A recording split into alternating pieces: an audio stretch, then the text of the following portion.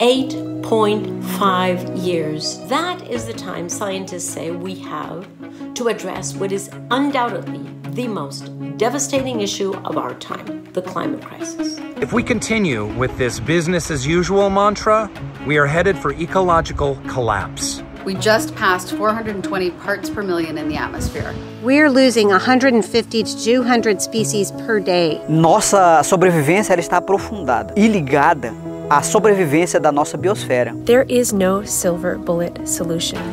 We need a symphony of solutions. The solutions already exist. We can stop burning fossil fuels and ramp up the use of renewable energy. We can transform our agriculture to be regenerative. We need to protect 50% of the land on the planet by 2030. Nós devemos preservar os ecossistemas vitais como a Amazônia and elevate indigenous communities everywhere.